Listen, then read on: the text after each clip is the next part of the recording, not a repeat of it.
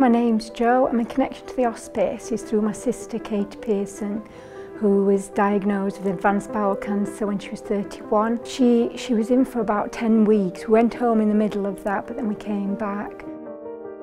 My name's Malcolm Eastwood, referred to the hospice through my MS nurse at the Hallamshire Hospital to try and treat the pain condition that I suffer with secondary progressive MS.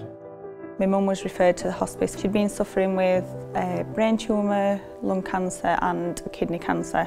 And also my cousin came here when unfortunately we were told that there was nothing else that could be done for her. She was suffering with esophagus cancer.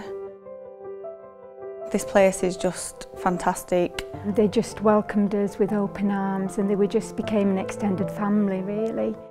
I came thinking that it was going to be doom and gloom, and I couldn't have been so wrong. It's not a hospital environment. It's as though you're in your own front room and there's nobody to pressurise you. It's just an amazing place. It's just full of warmth, friendship, love. And so like the level of care that you receive, both the patient and the family and friends, the support is just absolutely unbelievable. The hospice means such a lot to us. They were here at such an important time, probably the hardest time of any of his lives. My name's Julie Ferry, I'm the Chief Executive here at the hospice. The Comfort and Care campaign aims to raise over £200,000 to enable us to transform our patient bedrooms. This will allow us to have specialist equipment, special decor, calming and peaceful rooms for the patients and their families. The room refurbishments will make a big difference because then it becomes a lot more like home. You can spend a lot of time here and the room becomes your home, really, and the hospice becomes your whole world. We need to update them, get them to a level that you feel like you're more at home, so you can just relax. And the nicer the environment is, the more relaxed you are. And it makes it a lot easier for the family with the environment of it being like home to come visiting.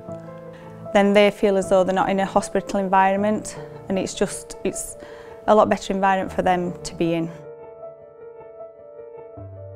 A lot of people do not realise what the hospice does for people.